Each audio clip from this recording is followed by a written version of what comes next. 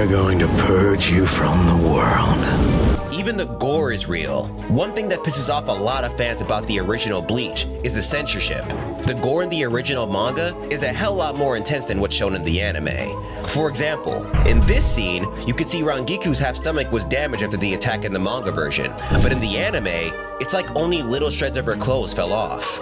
The new anime fixes that. The bloodshed is as intense and as brutal as it gets. Manga and anime are almost identical if we're talking about censorship, and somehow they still manage to have an age rating of 16+. With scenes like this, that's truly remarkable. Even Harabelle's character design was finally given some justice. Like, just have a look at the original anime, and then the new one. I hope you can see what I'm talking about.